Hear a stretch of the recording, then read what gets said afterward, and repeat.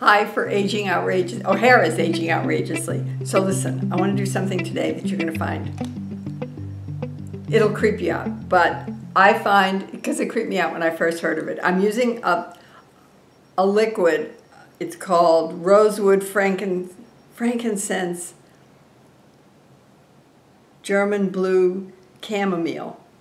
That's interesting. It's something from Great American, which is the Kardashian girls.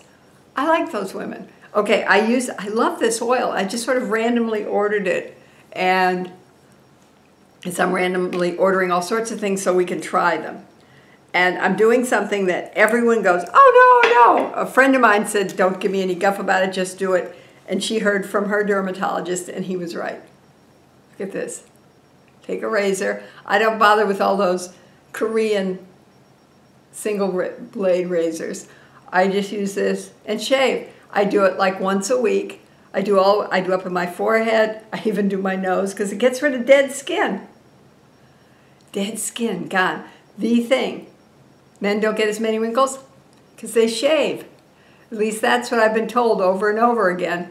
It's because they shave. So, what the heck? I mean, I seem to have fewer wrinkles. Partly it's from peels.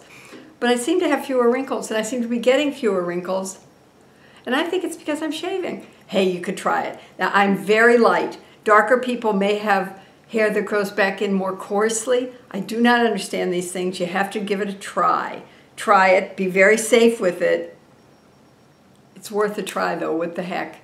And I'm telling you, I could do this today and get little hairs off. Tomorrow I could do it and see the dead skin on the razor.